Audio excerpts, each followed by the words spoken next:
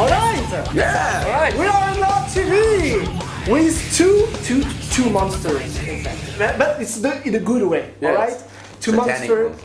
No, I don't believe in Satan, but two monsters. Yeah, why not? Germany versus San Francisco. The Bay Area. Alright. Bay Area. Fight! Alright, so this is of course the Thrash Metal Fest, is it right? Thrash Fest. Thrash Fest 2010. Yeah. So this is the first time, no? We played a couple of festival shows back in the day. Way back Maybe in the two day. or three. Yep. Yep. We never toured together though. Should have. Way earlier. This should have happened 10 years ago. Exactly. Easy. So you don't know this guy for... I've known him. I've known him. Yeah, I've known him forever. I think we went to each other's shows. Like he came to the Stone a couple of times. I came to Fenders, whatever. I came to Bochum, to Düsseldorf. Düsseldorf with Assassin. Yes. Yes. Friends of mine. So And, of course, let's talk about thrash metal in general, because there are two schools, I would say. The US school and the German school. So which, the German school was influenced by the American and vice versa, maybe? Yeah. would you say that the thrash metal, where does it come from, in fact? From the US, from Germany, from... It was a worldwide phenomenon, right? I think so. It wasn't only in the Bay Area. Exactly. It was the only places where it really got noticed was, I don't know why that is, but there's been great thrash metal bands. For example, Brazil. When Sepultura came out, everybody would laugh at them. In Germany, they would get the worst fucking reviews. They would say like, "Fuck, this is shit," like 2 points out of 10 and stuff like that. And now, it always seemed like it was only in San Francisco and Germany, or American Germany, but there was bands in Poland even. Vader, they've been around at the time, and there's been many bands worldwide, but the most recognized ones were the ones that had a record deal, and we were lucky. Yeah. It was definitely the German scene and the California, basically Bay Area scene. Those were the main ones, but they pretty much happened around the same time. And prior to that, there was also some New York bands. Yeah, that's true. It's true. Overkill and Anthrax, obviously, but it's just kind of the main concentrations always seemed like those were the two areas that were focused on. But as far as where it got born, it was. I mean, I think it was just metal fans that were, on both sides of the globe that were fans of like new wave of British heavy metal, and this taking it to the next level, pretty much simultaneously, because you wanted to take it to that. It's just kind of a natural progression for music. You want to do it a little faster, a little more technical, Yeah, that's exactly how it was. We were not like there was so many bands coming out, like every other week there was something new, exciting coming out from somewhere, some corner of the world, and we tried to top that. When we heard a great riff on a Death Angel record, we tried to write a better riff. That's how it is. A friendly rivalry makes for better music for everyone. But not only that, it was also like of course that was a huge influence. Because when we started, we weren't such great musicians, and I learned from Gary Holt. He would write the best riffs at the time, and of course I tried to make my own version of that and come up with something just as exciting. So what was the idea in the 80s? Play fast, play more aggressive than the heavy metal style new from Britain, or? I remember there was a time where I didn't like my old heavy metal records. Which was stupid. Yeah, all of a sudden. they weren't heavy enough or fast enough. There was a part where I was like, this is not heavy enough. Black Sabbath, that's not heavy enough. And then you go back to it. You definitely. But then again, you got to see Priest at the time, 87, 88, they weren't the best Priest albums at the time. Definitely not. Then Painkiller came out, and that was heavily influenced by thrash. Completely agree. So it's odd, and I think that's kind of what it was even, in California as well. It was just, that friendly competition of everyone who's coming out at that same time. You'd go to each other's shows and you'd see the stuff that was going on, and people did want to play you know, whether it be heavier, faster, or just more technical. And then at points, we jumped to the severe left from what was happening in San Francisco at the time, and you know, it kind of isolated us for a bit. Yeah, but I told you earlier that I thought those albums were influential for other bands. No, they were. Man, they were. If you think about it.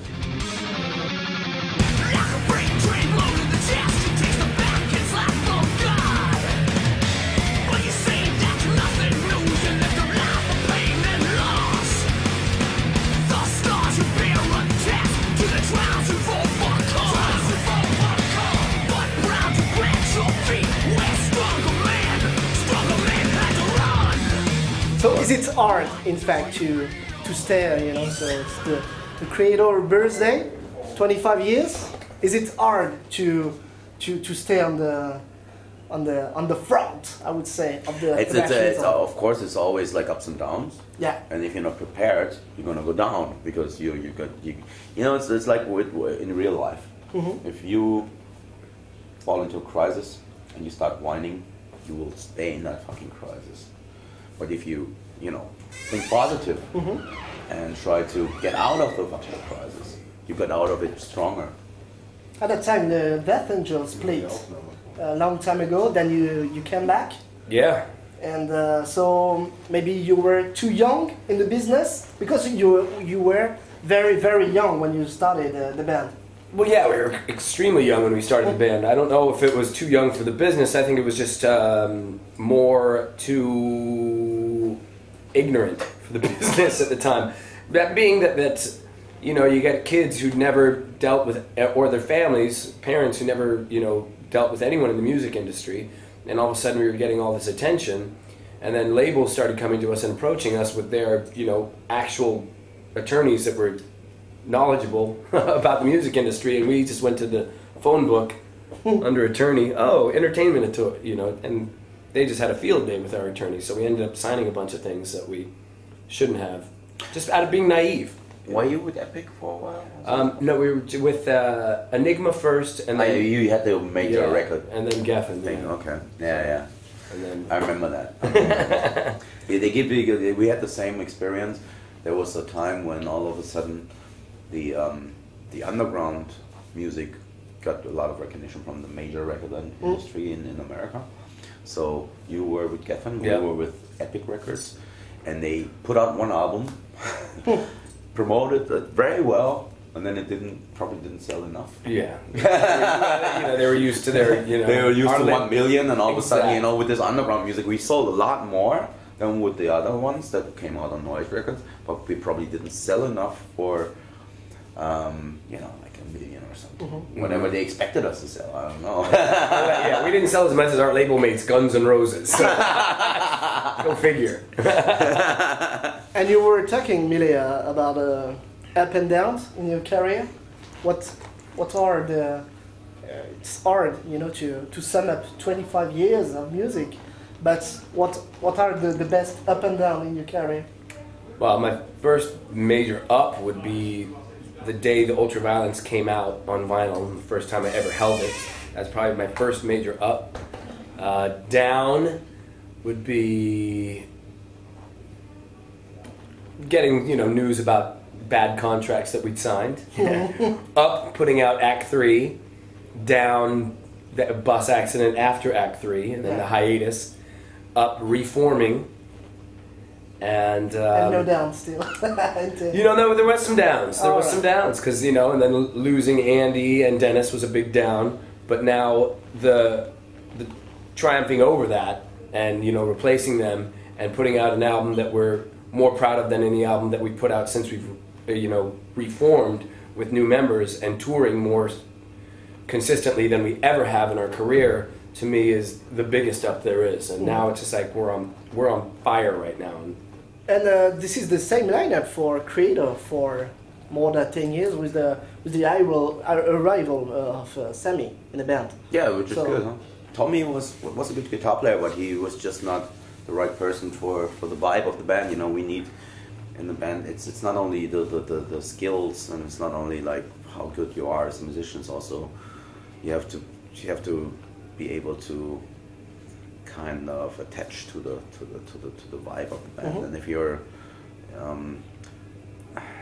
Tommy is great, like I said, he's a great player, but he just, with his ego and the way he's working and the way he's seeing things, didn't quite match with what we had in mind. And so, like, technically it was really there, but emotionally there was something missing. And since Sammy has been banned for 10 years, there is a revival because you used to explore new worlds with the Outcast and Andorama albums, which you were very criticized in a bad way because you were not playing what the people want us to play. I know that story too well.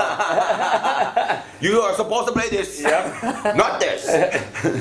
I know. I totally understand. You know, people get disappointed with Andorama and Outcast. I think those albums had good songs, but also had some bad songs. It was an experiment, like you said, and I don't regret it. It was definitely an experience, and for us, it was like very, very, very important to write Violent Revolution and Enemy of God and now Hearts of Chaos, because it was a musical experience, and if you don't make that experience, you might. Your music starts like there's going to be a block for your creativity because you never tried things and you actually turn circles, and that's what I don't want. You know, I don't want Creator to be a band that just plays I don't know, that repeats itself and doesn't play exciting songs anymore. Destroy what destroys you. The world shall awake. The chains of society.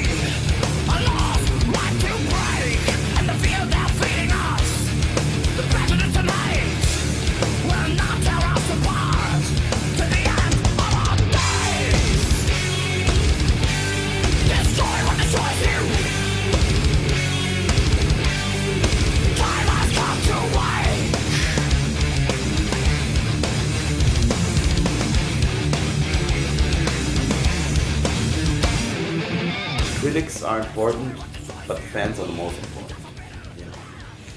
You do agree? No? I agree, absolutely. Maybe critics are not. And self-satisfaction. Yeah, exactly. I mean, you have to balance all those things out. I mean, if you're a musician, I would lie to you if I would say that doesn't matter at all if some critics.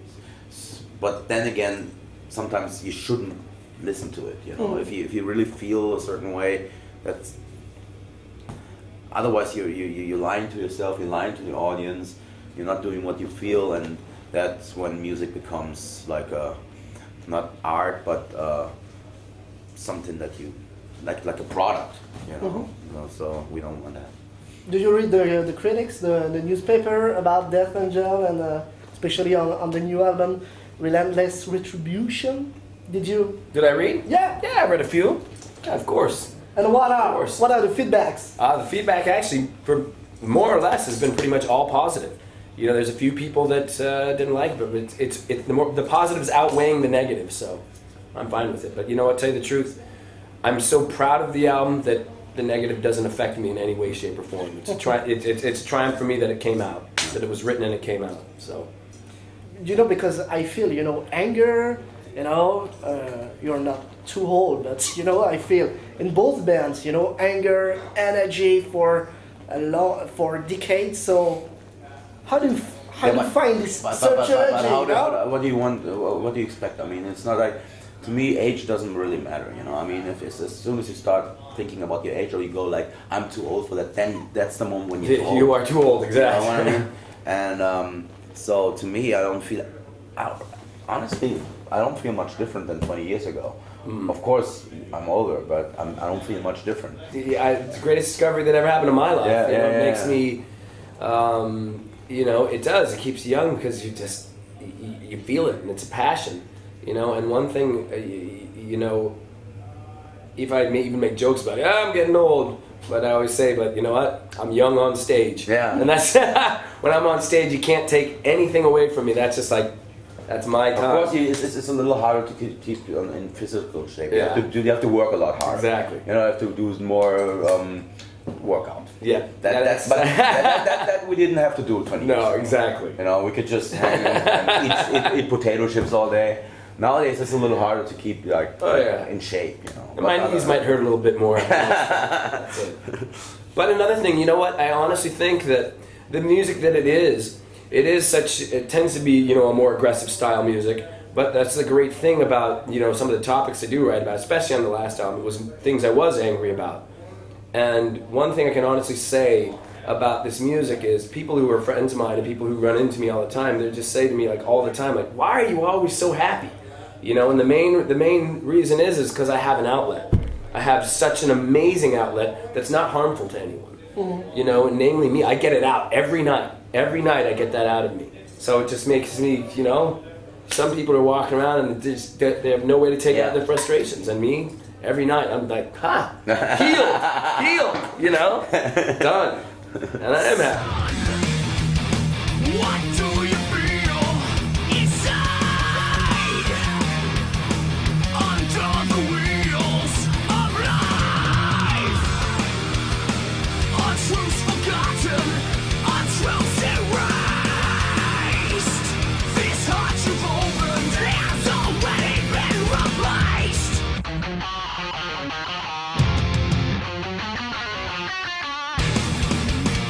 Music causes catharsis, in fact. Yeah. Do you feel when you finish a show? It's you know, to be honest with you, it's not always easy to be on tour because sometimes you just there's so much time to kill until you get on stage. Sometimes it's a little boring. Sometimes you get a cold and you should be in bed. But then on the other hand, you know, for this 1 hour and 30 minutes that we are on stage every night, it's worth it. It's worth the wait. It's worth the struggle. It's worth the whatever, you know, the snow in Prague. Hearing that same fucker's voice again, day after day after day. Year after year after year, hearing that same guy's voice over and over again every day. Yeah, but I love him. But it's worth it, you know. It's worth it. I mean, it's the music that keeps us going, I guess. You know, and then if you look in the front row, and there's really like Mark said earlier, that there's like young kids, and not only the young kids, but the old people that have been there and supporting the band since, you know, whatever, 85, 86, and they're still there and still enjoy it, and it's like something that can be, it's a great feeling, you know, and it keeps you going.